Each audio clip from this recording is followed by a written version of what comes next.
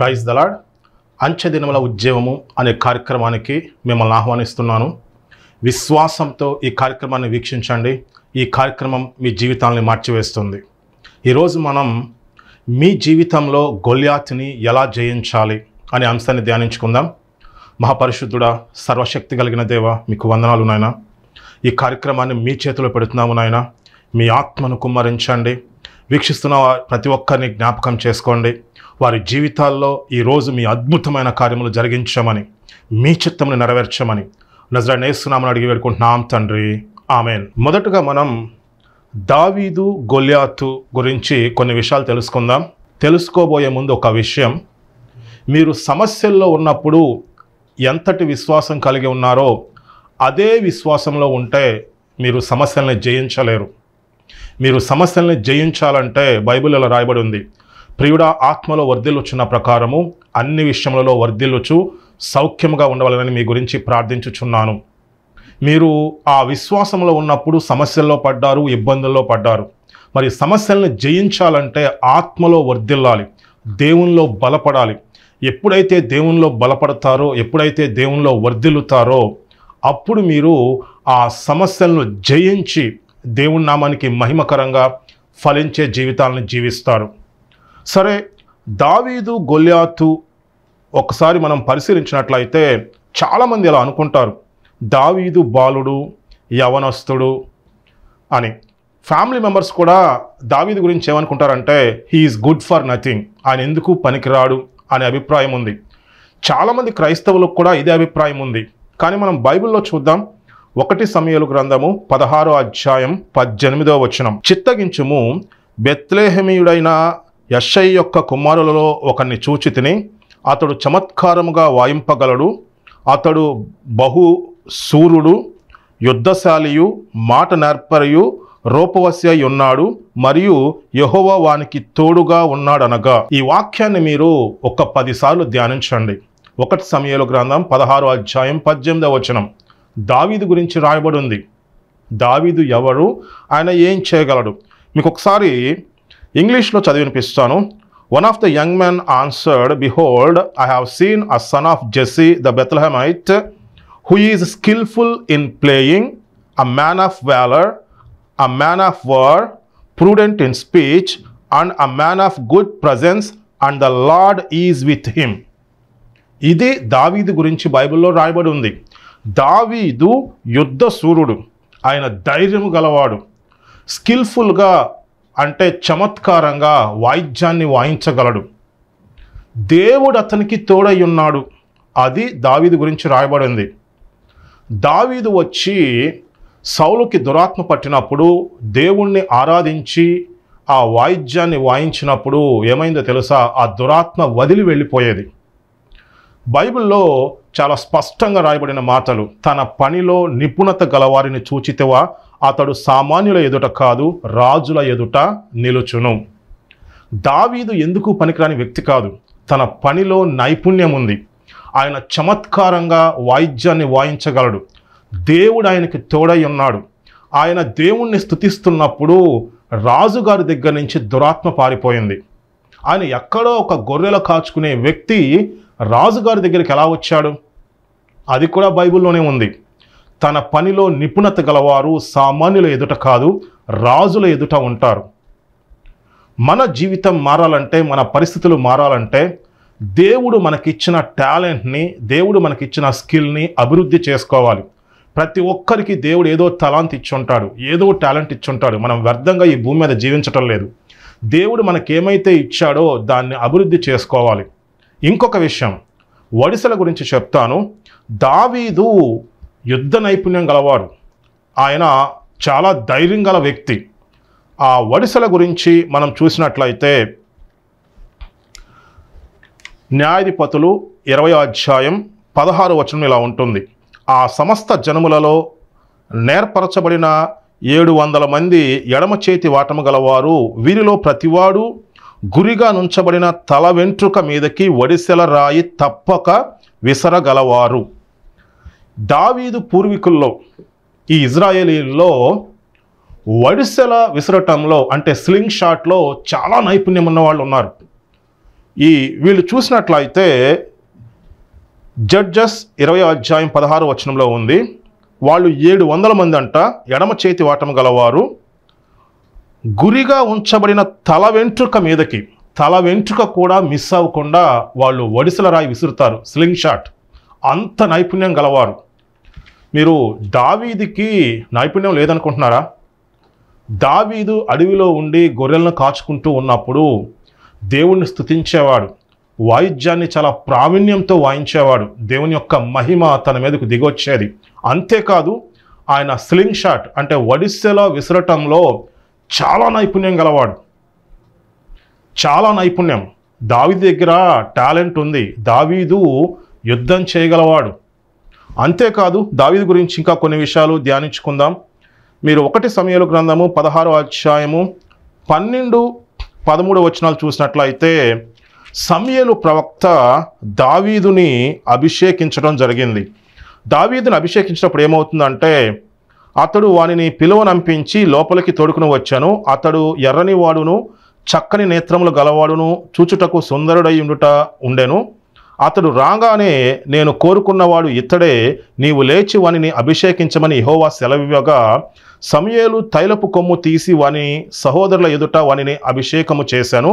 నాట నుండి యెహోవా ఆత్మ దావీదు మీదకి బలముగా వచ్చాను. తర్వాత సమూయేలు లేచి రామాకు వెళ్ళిపోయాను. సమూయేలు ప్రవక్త దావీదును అభిషేకించినప్పుడు దేవుని యొక్క ఆత్మ దావీదు మీదకి బహుబలంగా రావటం జరిగింది. దేవుని ఆత్మ చేత నింపబడినవాడు, చమత్కారంగా వాయిద్యాన్ని వాయించగలవాడు. తన దగ్గర ఎంత నైపుణ్యం ఉందంటే, తను వాయిద్యం వాయిస్తుంటే రాజుగారి మీద నుంచి దురాత్మ వెళ్ళిపోయేది. అంతేకాదు స్లింగ్ షాట్ ఒడిసెల విసరటంలో చాలా నైపుణ్యం ఉంది. ఎందుకంటే ఇజ్రాయేలీలకి ఒడిసెల విసరటం తెలుసు వాళ్ళకి. దావీదు అది నేర్చుకున్నాడు. అడవిలో ఉండి ఊరినే టైం పాస్ చేయలేదు. దేవుణ్ణి స్తుతించేవాడు, దేవుణ్ణి గణపరిచేవాడు, తన నైపుణ్యాన్ని పెంపొందించుకున్నాడు. మీకు ఈ వాక్యం మొదట్లో ఒక విషయం చెప్పాను. మీరు సమస్యల్లో ఉన్నప్పుడు ఎలా ఉన్నారో ఇప్పటికీ అలా జీవిస్తుంటే, అదే విశ్వాసం మీకుంటే, మీరన్నిటికీ సమస్యల నుంచి బయటకు రాలేరు. మీరు మారాలి, మన జీవితం మారాలి, మనం విశ్వాసంలో ఎదగాలి, దేవునిలో బలపడాలి. యెహోవా కొరకు ఎదురు చూచువారు నూతన బలాన్ని పొందుకుంటారని చెప్పి దేవుని వాక్యం సెలవిస్తుంది. మనం దేవునిలో బలపడితే ఏమవుతుందంటే, దేవుని శక్తి మనలో పనిచేస్తుంది, దేవుని ఆత్మ మన మీదకు దిగి వస్తుంది, దేవుడు మనకి జ్ఞానం ఇస్తాడు. దేవుడు ఏం చేస్తే మనం సమస్యల నుంచి, బంధకాల నుంచి బయటకు వస్తామో దేవుడు తెలియచేస్తాడు. నువ్వు ఎప్పుడైతే విశ్వాసంలో బలపడతావో, ఎప్పుడైతే విశ్వాసంలో ఎదుగుతావో, ప్రియుడా ఆత్మలో వర్ధిల్లుచున్న ప్రకారము అన్ని విషయాల్లో వర్ధిల్లుచు సౌఖ్యముగా ఉండవాలని చెప్పి మీ గురించి ప్రార్థించుచున్నానని బైబిల్లో రాయబడి ఉంది. మీరు విశ్వాసంలో ఎంతగా ఎదుగుతారో, దేవునిలో ఎంతగా బలపడతారో అంతగా మీరు సమస్యలను జయించి, బంధకాలను జయించి ఒక ఫలించే జీవితాన్ని జీవిస్తారు, దేవుని నామానికి మహిమకరంగా జీవిస్తారు. ఇంకా మనం చూసినట్లయితే దావీదు గొల్యాతును జయించడానికి వెళ్ళముందు తను ఏం చేస్తాడో తెలుసా? ఈ గొల్యాతును జయిస్తే ఏమవుతుంది అని అడిగాడు. అది మీకు బైబిల్లో చాలా చక్కగా రాయబడి ఉంది.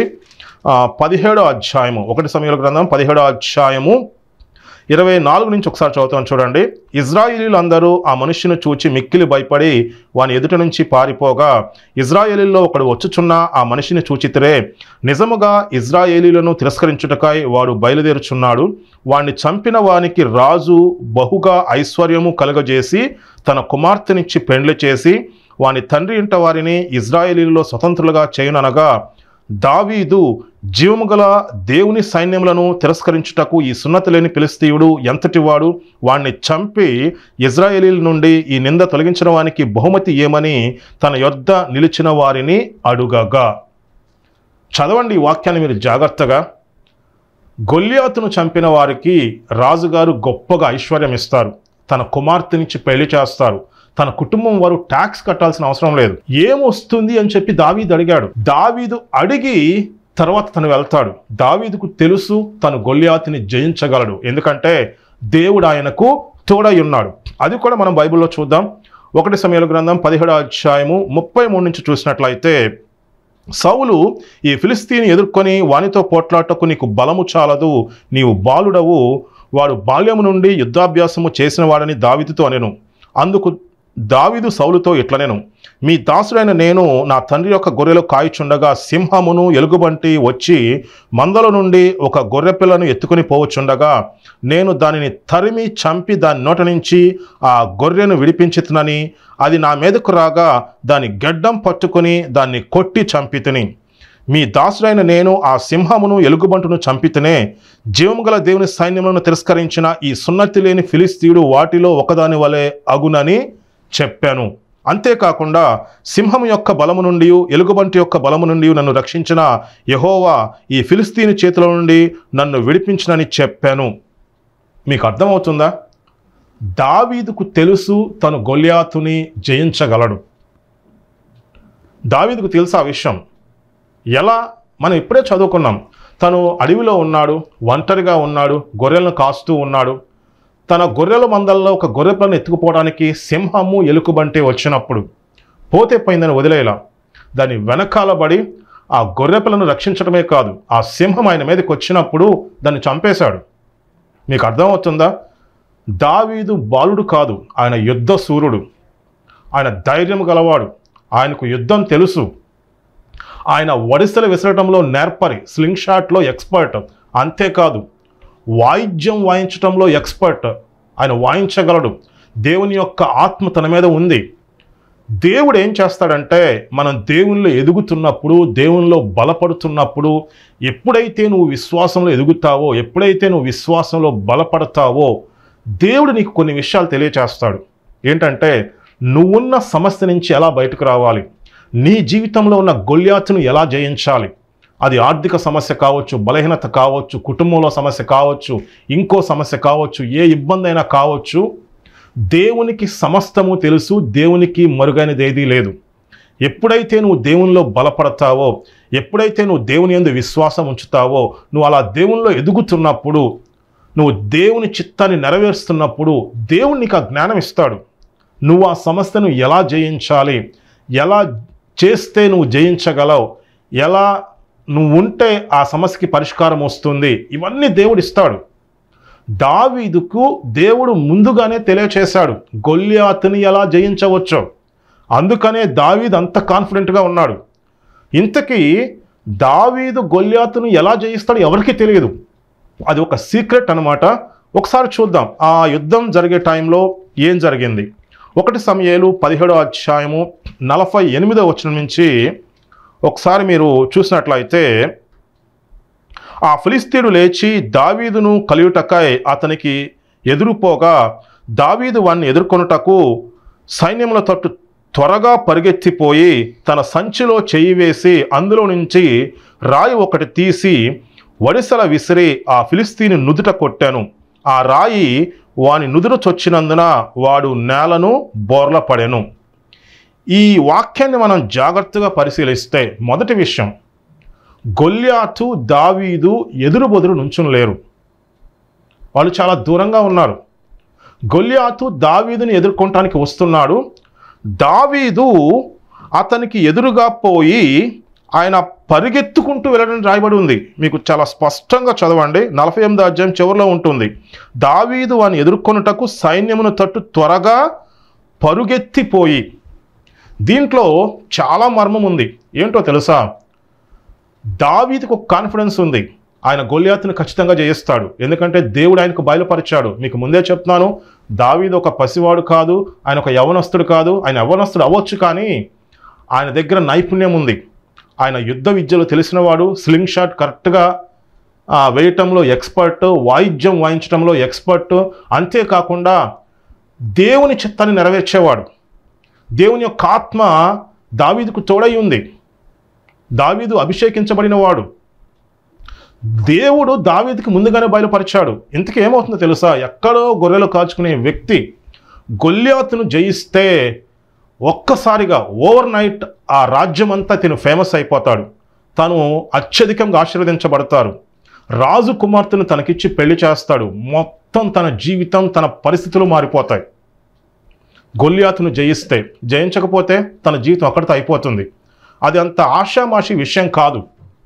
దావీదుకున్న కాన్ఫిడెన్స్ ఏంటంటే దేవుడు. దేవుడు తనకి ముందుగానే బయలుపరిచాడు. అది సీక్రెట్ అన్నమాట. అది గొల్యాతుకు తెలియదు. మీరు చూడండి, గొల్యాతు యుద్ధ భూమిలో ఉన్నప్పుడు అసలు ఆయన దగ్గరికి వెళ్తానికి అంత గడగడలాడిపోతారు. దావీదు ఏం చేశాడో తెలుసా? పరిగెత్తుకుంటూ వెళ్ళాడు. పరిగెత్తుకుంటూ వెళ్తాం ఏంటి? పరిగెత్తుకుంటూ వెళ్తామంటే ఒకటి రెండు విషయాలు ఉన్నాయి. ఒకటి, వాళ్ళిద్దరూ దగ్గరలో లేరు, దూరంలో ఉన్నారు. దావీదు పరిగెత్తుకుంటూ వచ్చాడు. దావీదు ఎలా వస్తున్నాడో తెలుసా? ఒక కర్ర పట్టుకు వస్తున్నాడు. కర్ర పట్టుకొస్తే గొల్యాతు దాన్ని చూసి నేనేమైనా కుక్కనా అంటాడు. అంటే గొల్యాతు శత్రువుని పరిశీలిస్తున్నాడు. శత్రువు దగ్గర ఏముంది? ఆయుధం, కర్ర ఉంది. ఆయనకి అసలు ఏం అర్థం కాదు. ఈయనెవడు? ఒక యవనస్తుల్లా ఉన్నాడు, ఒక కర్ర తీసుకొస్తాడు, నేనేమన్నా కుక్కనా అని చెప్పి అంటాడు. అసలు దావీదు ఎలా వస్తున్నాడో ఏం చేస్తున్నాడో గొల్యాతుకు తెలియదు. రెండో విషయం ఏంటంటే, దావీదు పరిగెత్తుకుంటూ వస్తాడు. అసలు గొల్యాతు తన జీవితంలో ఎప్పుడు చూడలా. తన మీద యుద్ధం చేయటానికి ఒక యవనస్తుడు పరిగెత్తుకుంటూ వస్తున్నాడు. గొల్యాతు షాక్లో ఉన్నాడు. అసలు ఏం జరుగుతుందో తెలియదు. దావీదు ఏం చేస్తారో తెలియదు. అసలు దావీదు దగ్గర స్లింగ్ ఒడిసెలో ఉందన్న విషయం గొల్యాతుకు తెలియదు. వాళ్ళు దూరంలోనే ఉన్నారు. కర్ర మాత్రం చూశాడు. ఆయన పరిగెత్తుకుంటూ వస్తూ ఒడిసెలు తీసి సంచుల నుంచి రాయి తీసి పెట్టి గురి చూసి కొడితే ఆయన నొసల మీద తగులుతుంది. అది దావీదు ఎక్స్పర్ట్. దావీదుకు మొత్తం తెలుసు. దేవుడు బయలుపరిచాడు. ఒక్క దెబ్బతో గొల్యాతు కింద పడిపోతాడు. గొల్యాతు ఖడ్గం తీసుకుని దావీదు గొల్యాతును సంహరిస్తాడు. మీకు ఒక విషయం తెలుసా? దావీదు ఒడిసెల ఉపయోగిస్తాడని తెలిస్తే గొల్యాతు తనకి తగలకుండా డాలు అడ్డం పెట్టుకునేవాడు. ఆయన దగ్గర శిరస్త్రాణం ఉంది, డాలు ఉంది, ఆయన మొత్తం కవచం వేసుకుని ఉన్నాడు. ఒడిసెల కొన్ని సున్నితమైన ప్రదేశాల్లో తగిలితే తప్ప శత్రువుని జయించలేరు. ఇంకా ఎక్కడా కొట్టడానికి వీల్లేదు. చేతి మీద కొడితేనో కాలు మీద కొడితేనో ఉపయోగం లేదు. మిగతా ప్రదేశాలన్నీ గొల్యాతు మొత్తం తను ధరించి ఉన్నాడు. ఎందుకంటే ఏ ఖడ్గము ఏ బాణం ఉపయోగించినా తనకి హాని జరగకుండా తను రకరకాల ప్రొటెక్షన్స్ ఏర్పాటు చేసుకుని ఉన్నాడు. ఇంకా మిగిలింది ఏంటంటే ఆ నుదుట మీద. దావీదు ఏం చేస్తాడో గొల్యాతుకు తెలిస్తే ముందే అడ్డం పెట్టుకునేవాడుగా. అడ్డం పెట్టుకున్న తర్వాత దావీదు ఏం చేస్తాడు? ఏం చేయలేడు. ఇక్కడ విషయం ఏంటంటే, దావీదు గొల్యాతును ఎలా చంపుతాడో ఒక సీక్రెట్ దేవుడు బయలుపరిచాడు. దావీదు దేవుణ్ణి స్తుతించేవాడు, దేవుణ్ణి ఆరాధించేవాడు, దేవుని మాట వినేవాడు, తన పని నమ్మకంగా చేసేవాడు, దేవుని చిత్తాన్ని నెరవేర్చడానికి ఇష్టపడేవాడు. దావీదు తనకున్న నైపుణ్యాన్ని అభివృద్ధి చేసుకున్నాడు. అలా ఎక్కడో అడవిలో తన్నెవరూ పట్టించుకోవట్లేదు. కుటుంబస్తులే పట్టించుకోవట్లేదు. ఆయన ఎందుకు పనికిరాని వాడు అనుకుంటున్నారు. ఆయన ఎందుకు పనికిరాని వాడు కాదు. దేవుడు దావీదుకు తర్ఫీదు ఇస్తున్నాడు. అడవిలో దేవుడు ట్రైనింగ్ ఇస్తున్నాడు. ఆయన సింహాన్ని ఎలుగుబంటిని చంపాడు. స్లింగ్ షాట్లో ఎక్స్పర్ట్. వాయిద్యాన్ని చమత్కారంగా వాయించగలడు. దేవుడు అతన్ని ఏర్పాటు చేసుకున్నాడు. ట్రైనింగ్ ఇచ్చి అభిషేకించాడు దేవుడు. ఎవ్వరికి ఆ విషయం తెలియదు. దేవుడు దావీదుకి ట్రైనింగ్ ఇస్తున్నాడని. దేవుణ్ణి స్తుతిస్తున్నప్పుడు దావీదు దేవుని ఆత్మచేత నింపబడేవాడు. దేవుడు ఆయనకి ఎన్నోసార్లు ఆ సింహాన్ని జయించటం, ఎలుకబండిని జయించటం కూడా దేవుడిచ్చిన జ్ఞానంతో, దేవుడిచ్చిన ఐడియాతోనే దావీదు జయించాడు. సింహాన్ని జయించడం మామూలు విషయం. ఒకసారి ఆలోచించండి. సింహాన్ని చూస్తే ఏం చేస్తాను చెప్పండి? సింహాన్ని ఎలా జయించగలిగాడు? దేవుడు జ్ఞానం ఇచ్చాడు. నువ్వు ఇలా చేయమని చెప్పి దేవుడు చెప్పాడు. అది దావీదుకు తెలుసు. అప్పుడు అంటాడు, జీవము గల దేవుణ్ణి తిరస్కరిస్తున్న ఈ సున్నతి లేని ఫిలిస్తీయుడు ఎంత. మీకు అర్థమవుతుందా? దేవుడు అంటే ఆదివారం చర్చిలో కూర్చొని కాసేపు ప్రార్థన చేసి మన పనులు మనం చేసుకుని మన సమస్యల్లో, మన ఇబ్బందుల్లో, మన బంధకాల్లో ములుగుతూ ముక్కుతూ జీవించడం కాదు. ప్రతిరోజు దేవుడు మనకి తోడై ఉంటాడు. ప్రతిరోజు దేవుడు మనల్ని బలపరుస్తాడు. మీరు చూడండి, ఇజ్రాయేలీయులు ఐగుప్తు బానిసత్వం నుంచి బయటకు వచ్చిన తర్వాత వాళ్ళు ఎడారిలో ఉన్నారు. దాదాపు 20 లక్షల మంది ఉంటారు. దేవుడు ప్రతిరోజు పగలు మేఘస్తంభం వలె, రాత్రి అగ్నిస్తంభం వలె వాళ్ళకి తోడుగా ఉన్నాడు. ప్రతిరోజు తోడుగా ఉన్నాడు. వాళ్లకు నీళ్లు కావాల్సి వస్తే బండ నుంచి నీళ్ళు ఇచ్చాడు. ఇక్కడ విషయం ఏంటంటే, దాదాపు 20 లక్షల మంది ఎడారిలో ఉంటే వాళ్ళకి ఇల్లు లేవు, గుడారాలు వేసుకుంటారు, కానీ ఆ ఎండలో ఉండలేరు. కానీ దేవుని యొక్క మహిమ మేఘస్తంభంలో వాళ్ళని ఆవరించింది. చల్లగా దాని కింద ఉండేవాళ్ళు. రేత్రి వాళ్ళకి కరెంట్ లేదు. అగ్నిస్తంభం వలె దేవుని యొక్క మహిమ వాళ్ళ మీద ఆవరించినప్పుడు దేవుని యొక్క వెలుగు వాళ్ళ గుడారాల మీద ప్రకాశించేది. ఏ జంతువు వాళ్ళ మీదకి వచ్చేది కాదు. దేవుని కాపుదల వాళ్ళకు ఉంది. బైబిల్లో చాలా స్పష్టంగా రాయబడింది. ఆ 40 సంవత్సరాల్లో దేవుడు వాళ్ళకి మన్నా ఇచ్చి పోషించాడు. మాంసం కావాలంటే పూరేళ్లనిచ్చాడు. వాళ్ళలో బలహీనుడు ఒక్కడు లేడు. వాళ్ళ బట్టలు పాతగెల్లలేదు, చెప్పులు అరిగిపోలేదు. వాళ్ళు ఒక ఉద్యోగం చేయలేదు, ఒక వ్యవసాయం చేయలేదు, ఒక బిజినెస్ చేయలేదు. 40 సంవత్సరాలు దేవుడు 20 లక్షల మందిని పోషించాడు. ప్రతిరోజు దేవుడు వాళ్ళకి తోడై ఉన్నాడు. వాళ్ళు సమస్యలు తెచ్చుకున్నారు. దేవుని మీద సనిగి గొనిగి వాళ్ళు సమస్యలు తెచ్చుకున్నారు. దేవుని యందు విశ్వాసం లేక వాళ్ళు సమస్యలు తెచ్చుకున్నారు. కానీ దేవుడు మాత్రం ప్రతిరోజు వాళ్ళకి తోడై ఉండి వాళ్ళని నడిపిస్తూ ఉన్నాడు. నేను మీకు చెప్పేది ఏంటంటే, దేవుడు ప్రతిరోజు మనకి తోడై ఉంటాడు. దేవుడు మనల్ని నడిపిస్తాడు. దేవుడికి మనకి జ్ఞానం ఇస్తాడు. నీ జీవితంలో ఉన్న ఏ సమస్య అయినా, ఏ ఇబ్బంది అయినా, ఆ సమస్యను జయించాలంటే ఒక్కటే పరిష్కారం. ప్రియుడా, ఆత్మలో వర్ధిల్లుచున్న ప్రకారము అన్ని విషయాల్లో వర్ధిల్లుచు సౌఖ్యంగా ఉండవాలని మీ గురించి ప్రార్థించుచున్నాను. మీరు దేవునిలో ఎదిగితే, దేవునిలో బలపడితే, మీరు దేవుని చిత్తాన్ని నెరవేర్చడానికి ఇష్టపడితే దేవుడు మిమ్మల్ని బలపరుస్తాడు, తన జ్ఞానంతో నింపుతాడు. నువ్వు ఆ సమస్య నుంచి ఎలా బయటపడాలో దేవుడు జ్ఞానం ఇస్తాడు. దేవుడు దావీదుకు తెలియచేశాడు. గొల్యాతుని ఎలా జయించాలో దావీదుకి తెలుసు. అసలు దావీదుకు భయమే లేదు. ఎందుకో తెలుసా? ఎందుకు దావీదుకు భయం లేదు? దేవుడు చెప్పాడు, నిన్ను అందుకే నేను ప్రిపేర్ చేస్తాను, దీనికోసమే నువ్వు ఇలా చేయి, నువ్వు జయిస్తావు అని చెప్పి దేవుడు దావీదుకి బయలుపరిచాడు. ఆ విషయం ఎవరికీ తెలియదు, సీక్రెట్. అసలు గొల్యాతుకి అర్థం కాదు ఏం జరుగుతుందో. ఎవరో ఒక యవనస్తుడు యుద్ధ భూమిలో తన మీద పరిగెత్తుకుంటూ వచ్చేస్తాడు. అసలు కంగుదిని ఉంటాడు. తన ఎదురుగా పరిగెత్తుకుంటూ తన మీదకి వస్తున్నాడు ఒక అతను. అసలు ఎంత కాన్ఫిడెన్స్ ఉండాలి, ఎంత ధైర్యం ఉండాలి. ఎలా వస్తుంది? దేవుని మాట వింటే ఆ ధైర్యం వస్తుంది. దావీదుకి పక్కా కాన్ఫిడెన్స్ ఉంది ఆ సమస్య నుంచి బయటకు వస్తామని. నువ్వు దేవుని యందు విశ్వాసం ఉంచితే, దేవుని యందు నమ్మకం ఉంచితే, నువ్వు దేవుని చిత్తాన్ని నెరవేర్చడానికి ఇష్టపడితే, నువ్వు ఏ సమస్యలో ఉన్నా, ఏ ఇబ్బందిలో ఉన్నా, ఏ పరిస్థితిలో ఉన్నా, ఏ ఊబిలో ఉన్నా, దేవుడు జిగటగల ఊబి నుంచి నిన్ను లేవనెత్తి పైకి తీసుకొస్తాడు. నీ జీవితంలో నువ్వు గొల్యాతును జయించగలవు. నువ్వు సమస్యల్ని జయించగలవు. నీ ఇబ్బందికర పరిస్థితులను నువ్వు జయించగలవు. నువ్వు ఫలించి దేవుని నామానికి మహిమకరంగా జీవించగలవు. దేవుని యందు విశ్వాసం ఉంచండి. మనం ఆరాధించేది జీవం గల దేవుణ్ణి. ఎట్లా మూలుగుతూ ముక్కుతూ ఈ జీవితం జీవించడం కాదు. యేసు ప్రభు ఏమంటాడో తెలుసా? నేను జయించి నా తండ్రి కుడిపార్శ్వమున కూర్చుండి ఉన్న ప్రకారము జయించినవని నాతో కూడా కూర్చుండనిచ్చేదను. అంటే మనం దేవునితో సహవాసం చేసి దేవునిలో బలపడి, నువ్వు దేవుని కోసం ఎదురు చూస్తే నువ్వు బలపడతావు. యెహోవా కొరకు ఎదురు చూచువారు నూతన బలాన్ని పొందుకుంటారు. నువ్వు దేవుని కోసం ఎదురు చూస్తుంటే నువ్వు దేవునిలో బలపడతావు. నువ్వు దేవునిలో బలపడి, నువ్వు దేవుని పని చేస్తూ, నువ్వు దేవుని పనికి సపోర్ట్ చేస్తూ, నువ్వు దేవుని చిత్తాన్ని నెరవేరుస్తూ ఉంటే దేవుడు నీకు ఐడియా ఇస్తాడు. నీ జీవితంలో ఉన్న గొల్యాతును నువ్వు ఎలా జయించాలి, నీ జీవితంలో ఉన్న సమస్యలను ఎలా జయించాలి. నువ్వు జయించి, యేసు ప్రభు ఎలా జయించి తండ్రి కుడిపార్శ్వమున కూర్చున్నారో అలా మనల్ని కూర్చోబెడతానని చెప్పి దేవుడు చెప్పాడు. యేసు ప్రభు సిలువలో వెల చెల్లించాడు. ఆయన అపవాదిని జయించాడు. మనకి విజయం ఇవ్వటం కోసం మన పక్షాన దేవుడు యుద్ధం చేశాడు. మనకి మార్గము సరళం చేస్తాడు. నువ్వు విశ్వసించటమే. నువ్వు విశ్వసిస్తే దేవుని యొక్క కార్యాలు చూస్తావు. నువ్వు నమ్మితే నీ జీవితంలో అద్భుత కార్యాలు జరుగుతాయి. ఈ అద్భుతమైన కార్యాలు జరగడానికి మన విశ్వాసాన్ని క్రియల్లో చూపించాలి. నేను చాలా సంవత్సరాల నుంచి దేవుని సేవ చేస్తాను. 14 సంవత్సరాల నుంచి. మొదట్లో ఎక్కువగా నా జీవితంలో దేవుని కార్యాలు జరిగేవి కాదు. ఎప్పుడైతే నేను దేవుని పనికి ఆర్థికంగా సపోర్ట్ చేస్తున్నానో, అంటే ఫైనాన్షియల్గా సపోర్ట్ చేస్తున్నానో, దేవుడు అనేకమైన విషయాలు నాకు బయలుపరిచాడు. అనేకమైన మర్మాలు నాకు బయలుపరిచాడు. నా జీవితంలో ఉన్న సమస్యలను ఎలా జయించాలి, ఎలా బంధకాలను జయించాలి, ఎలా ఆశీర్వదించబడాలి అనేవి దేవుడు అనేకమైన విషయాలు నేర్పించాడు. అవి నేర్చుకుని అవి సువార్త ప్రకటించాలని చెప్పి దేవుడు నాకు చెప్పాడు. అనేకమైన అద్భుత కార్యాలు చూశాను. ఎందుకంటే దేవుని యందు విశ్వాసం ఉంచితే నువ్వు ఏ స్థితిలో ఉన్నా దేవుని యొక్క శక్తి నీలో పనిచేస్తుంది.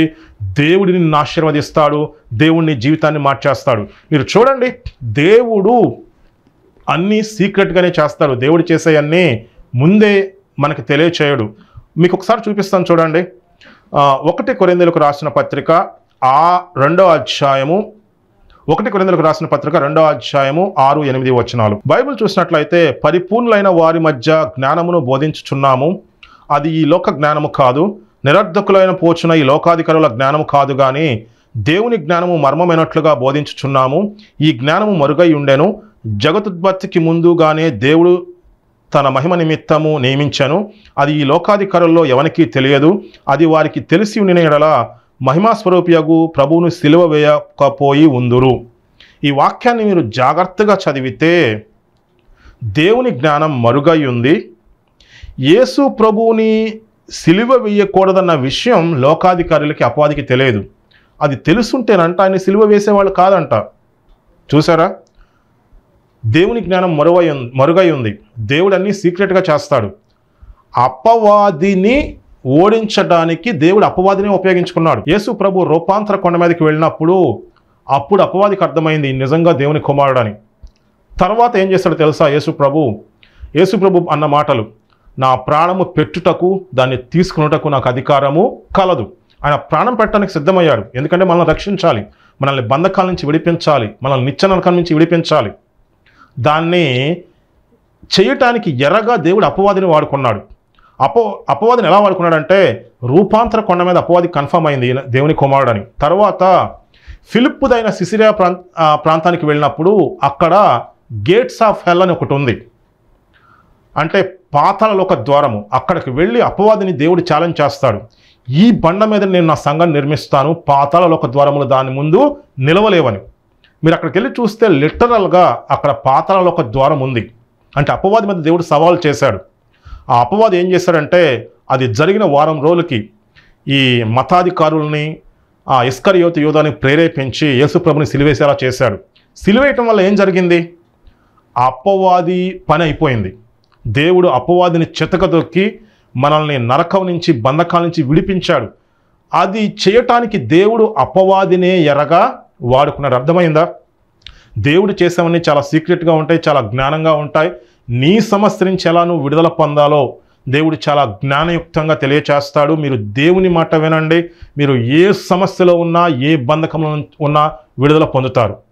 మీరు ఈ కార్యక్రమానికి ఆర్థికంగా సహకరించడానికి ఇష్టపడితే ఉన్న ఫోన్ నెంబర్కి ఫోన్పే ద్వారా లేకపోతే యూపీఐ ఐడి ద్వారా సహకరించండి. ఖచ్చితంగా మీ జీవితంలో అద్భుతమైన కార్యాలు పొందుకుంటారు. దేవుడు మిమ్మల్ని ఆశీర్వదిస్తాడు. ఇప్పుడు మీ గురించి నేను ప్రార్థన చేస్తాను.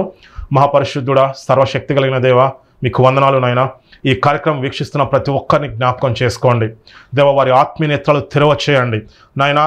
మా జీవితాల్లో గొలియాతుని ఎలా జయించాలి అనే విషయాన్ని మేము ధ్యానించుకున్నాం దేవా. స్తోత్రం. మీ యందు ఎదుగుతూ, మీలో బలపడుతూ నాయనా, మీ చిత్తాన్ని నెరవేరుస్తూ నాయనా, మీ యొక్క జ్ఞానంతో వారి సమస్యలను జయించి ఫలించే జీవితాన్ని జీవించడానికి సహాయం దయచేయండి. వాళ్ళని బలపరచండి, ఆశీర్వదించండి. మీ చిత్తాన్ని నెరవేర్చేవారుగా బలపరచండి. వారి ఆత్మీయ నేత్రాలు తెరవచేయండి నాయన.